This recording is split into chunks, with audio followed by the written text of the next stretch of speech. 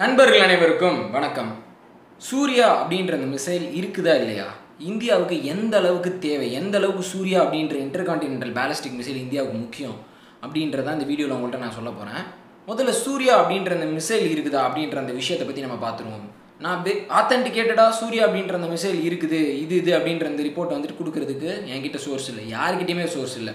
கவர்மெண்ட்டும் இதை சூர்யா அப்படின்ற அந்த மிசைல் இருக்குது அப்படின்னு சொல்லிட்டு ரெகக்னைஸும் பண்ணல, இல்லை அப்படின்னு சொல்லிட்டு டினையும் பண்ணல. சூர்யா அப்படின்ற அந்த மிசைல் வந்து 1990s நம்ம மக்கள், அதாவது இந்தியாவில் இருக்கவங்க பெரும்பான்மையானவங்க டிஃபென்ஸ் மேலே இன்ட்ரெஸ்ட் இருக்கவங்க கேள்விப்பட்டு வரக்கூடிய ஒரு செய்தி. இந்த விஷயம் எப்படி வெளியே வந்தது, பெருசாக தெரிய ஆரம்பிச்சதுன்னா ரிப்போர்ட் பண்ணுறாங்க. என்ன ரிப்போர்ட் பண்ணுறாங்கன்னா, இதுக்கும் சோர்ஸ் இல்லை. சிஏஏ ரிப்போர்ட் மூலியமாக, சிஏஏ வெளியிட்ட ஒரு செய்தியின் மூலியமாக என்ன வெளியே வந்திருக்குன்னா, இந்தியா அவங்களுடைய பிஎஸ்எல்வி லான்ச் வெஹிக்கிள் இருக்குல்ல, போலார் சேட்டிலைட் லான்ச் வெஹிக்கிள், ஸ்பேஸில் சேட்டிலைட்டை கொண்டு போகிறது. ஸோ அதனுடைய lower stage launch வெஹிக்கிளை intercontinental ballistic மிசைலுக்கு பயன்படுத்துகிற ஒரு திட்டம் வச்சுருக்கிறாங்க அப்படின்ற அந்த விஷயம் 1990s வெளியே வந்துருச்சு. ஸோ 1990s 1995 வெளியே வந்துருச்சு. இப்போது வந்து 2020, அப்போ இந்தியா டெவலப் பண்ணிட்டாங்களா, இல்லை அப்போ வந்ததுக்கப்புறம் ட்ராப் பண்ணிட்டாங்களா, இல்லை அப்போ ரிப்போர்ட் உண்மையா பொய்யா எதுவுமே நம்மளுக்கு தெரியாது.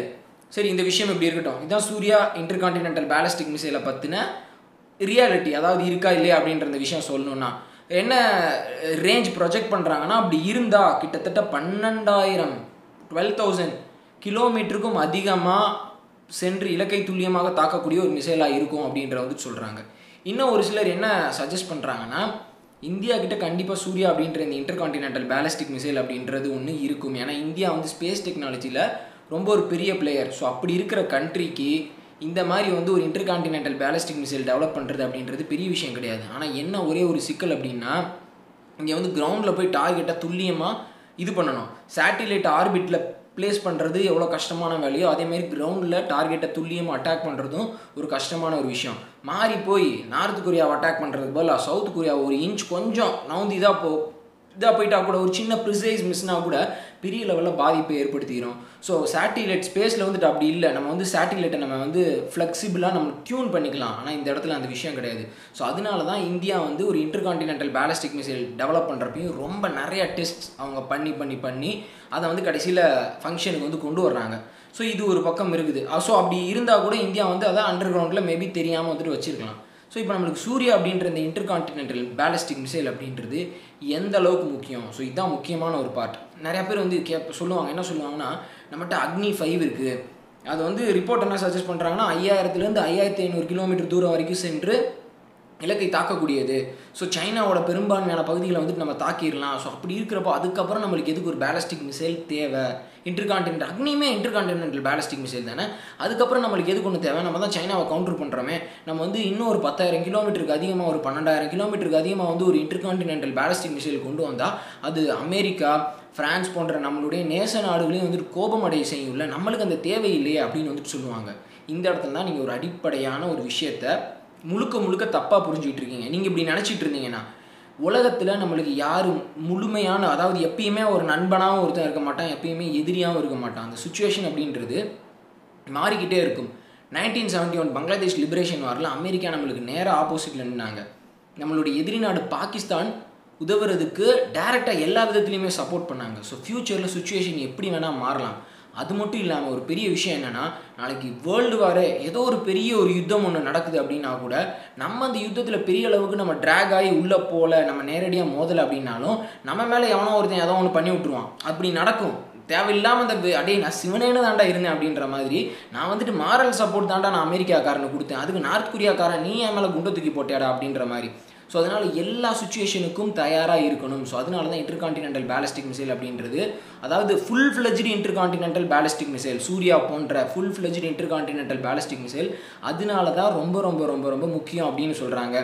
ஸோ இப்போ நம்மகிட்ட ஒரு சூர்யா போன்ற, அதாவது 12,000+ கிலோமீட்டர் ரேஞ்சை போய் அட்டாக் பண்ணக்கூடிய, உலகத்தில் எந்த பார்ட்னாலும் அடிக்கக்கூடிய ஒரு இன்டர்கான்டினென்டல் பேலிஸ்டிக் மிசைல் இருந்துச்சுன்னா, அமெரிக்கா, பிரான்ஸ் போன்ற நாடுகள் நம்மகிட்ட வெளியே நல்லா பேசலாம், நல்லா நட்பு அப்படின்றது ஒன்று இருக்கலாம். ஆனால் அண்டர் கிரவுண்டில் அவங்களுக்கு ஒரு விஷயம் இருக்கும். இவங்கிட்டையும் ICBM அப்படின்ற ஃபுல் ஃப்ளெஜ்டு ICBM அப்படின்ற ஒன்று இருக்குது. நாளைக்கு யுத்தம் அப்படின்ற ஒன்று நடந்தால் இவன் நம்ம சைடு இருந்தால் நம்மளுக்கு ரொம்ப பெரிய அட்வான்டேஜாக இருக்கும். இல்லை இவன் யுத்தத்துக்கே வரலன்னா கூட அவனை நம்ம இழுத்துக்குவோம். ஏன்னா அவன் இவ்வளோ பெரிய ஒரு டெக்னாலஜி ஒன்று வச்சுருக்கான். சரி யுத்தமே நடக்க ஆரம்பிச்சிருச்சு, இந்தியா மேலே நம்ம குண்டு போட வேணாம், ஏன்னா அவங்ககிட்ட ஐசிபிஎம் இருக்குது. இது எல்லா விஷயத்துலையுமே எல்லா ஆங்கிள்லேருந்து பார்க்குறப்பயுமே ஐசிபிஎம் ஃபுல் ஃப்ளெஜ்டு ஐசிபிஎம் அப்படின்றது ஒரு பெரிய அட்வான்டேஜ். அது மட்டும் இல்லாமல் சூர்யா போன்ற இன்டர்கான்டினென்டல் பேலிஸ்டிக் மிசைல் வந்துச்சுன்னா ரிப்போர்ட்ஸ் என்ன சஜஸ்ட் பண்ணுறாங்கன்னா கிட்டத்தட்ட 80,000 கிலோ இருக்கும், 80 டன் இருக்கும் அப்படின்னு வந்துட்டு சொல்கிறாங்க. ஸோ அப்படி இருக்கிறப்போ அக்னி 5ல் எவ்வளோ நம்ம நியூக்ளியர் வார்ஹெட் நம்ம வந்துட்டு எடுத்துகிட்டு போகிறோமோ அதை விட 2-3 மடங்கு அதிகமான நியூக்ளியர் வார்ஹெட்டை சூர்யா மிசைலில் எடுத்துகிட்டு போகலாம், பயங்கரமான சேதத்தை விளைவிக்கும் அப்படின்றது ஒன்று சொல்கிறாங்க. இன்னொரு ஆஸ்பெக்ட் நம்ம ஒன்று முக்கியமான ஒரு ஆஸ்பெக்ட் ஒன்று பார்க்கணுன்னா, இன்றைக்கி சைனா நம்ம பேசிகிட்டு இருக்கோம்ல, சைனா வந்துட்டு நம்ம கவுண்டர் பண்ணுறதுக்கு வந்து நம்ம ஒரு விஷயத்தை நம்ம டெவலப் பண்ணிட்டோம் அப்படின்னு சொல்லிட்டு, சைனாவினுடைய மவுத் பீஸ், கம்யூனிஸ்ட் பார்ட்டியோட மவுத் பீஸ் குளோபல் டைம்ஸ் வந்து என்ன சொல்லியிருக்காங்க தெரியுமா? நீங்கள் வந்து அக்னி 5 மூலியமாக சைனாவோட ஒரு சில பெரும்பான்மையான பகுதிகளை தாக்குறதுக்கான ஒரு மிசைல் டெக்னாலஜி நீங்கள் வந்து வச்சுருக்கலாம்.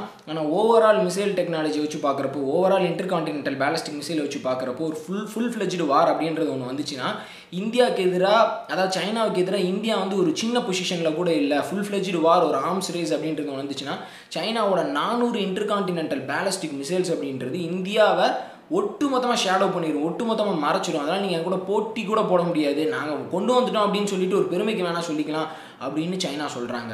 ஸோ இந்த மாதிரி நேரத்தில் 12,000+ கிலோமீட்டர் ரேஞ்ச் இருக்கக்கூடிய ஒரு இன்டர்கான்டினென்டல் பேலிஸ்டிக் மிசைல் சீனாவினுடைய எந்த பார்ட்டை வேணாலும் அட்டாக் பண்ண முடியும், பெரிய டிவாஸ்டேட்டிங் எஃபெக்ட்ஸோட.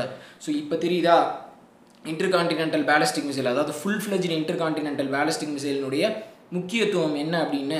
ஸோ இது ஒரு பக்கம் இருக்கட்டும், இன்டர்கான்டினென்டல் பேலிஸ்டிக் மிசைல் வந்துட்டு நம்மளுக்கு ரொம்ப முக்கியம்ப்பா. நான் ஐசிபிஎம் நான் சொன்னாலே நீங்கள் வந்துட்டு சூர்யான் தான் நீங்கள் வந்துட்டு உங்களுடைய பெர்செப்ஷன் வந்து நீங்கள் எடுத்துக்கணும். இதுக்கு அடுத்து இன்னும் ரொம்ப முக்கியமான விஷயம் என்னன்னு கேட்டுக்கிட்டிங்கன்னா, multiple independently targetable reentry vehicle அப்படின்னு சொல்லுவாங்க, எம்ஐஆர்வின்னு சொல்லுவாங்க. இந்த எம்ஐஆர்வி டெக்னாலஜி வந்து நம்ம அக்னி 5ல் இனிமேல் தான் ஃபியூச்சர் டெவலப்மெண்ட்டில் இருக்குது அப்படின்னு சொல்லியிருக்காங்க. இது வந்து என்ன அப்படின்னு கேட்டுக்கிட்டிங்கன்னா, ஒரு மிசைல்லையே மல்டிபிள் வார்ஹெட்ஸ் இருக்கும், அது வெவ்வேறு டார்கெட்ஸை போய் வந்துட்டு அட்டாக் பண்ணும். ஸோ எனிமினால் டிஃபெண்ட் பண்ணுறது ரொம்ப ரொம்ப கஷ்டம். ஸோ இது வந்து நம்மளுக்கு ரொம்ப எசென்ஷியலான ஒரு விஷயம். எப்படி இன்டர்கான்டினென்டல் பேலிஸ்டிக் மிசைல் நம்மளுக்கு தேவையோ அதே மாதிரி எம்ஐஆர்வியும் நம்மளுக்கு தேவை. ஸோ இந்த எம்ஐஆர்வி நம்ம கொண்டு வந்து ஒரு இன்டர்கான்டினென்டல் பேலிஸ்டிக் மிசைலில் எம்ஐஆர்வி நம்ம கொண்டு வந்தோம்னா அது இந்தியாவுக்கு ரொம்ப ரொம்ப ஒரு பெரிய அட்வான்டேஜாக இருக்கும்.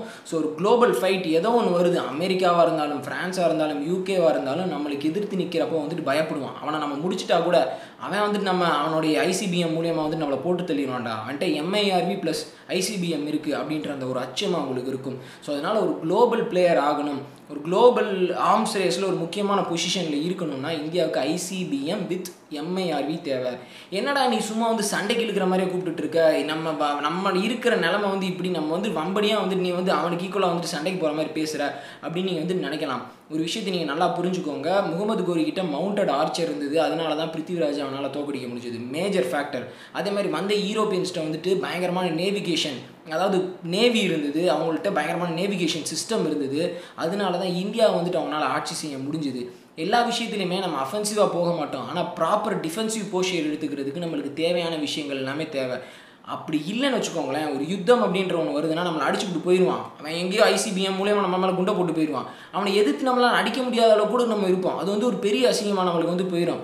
இவ்வளோ இருந்து இவ்வளோ ஸ்பேஸ் சேட்டிலைட் டெக்னாலஜி எல்லாம் வச்சு என்னத்துக்கு? அது மட்டும் இல்லாமல் ஒரு மிசைலினுடைய ரேஞ்சை வந்து இன்க்ரீஸ் பண்ணி அடுத்த கட்டத்துக்கு கொண்டு போகிறதுக்கு இது வந்து இந்தியாவுக்கு வந்து ஒரு சாதாரண விஷயம்தான்.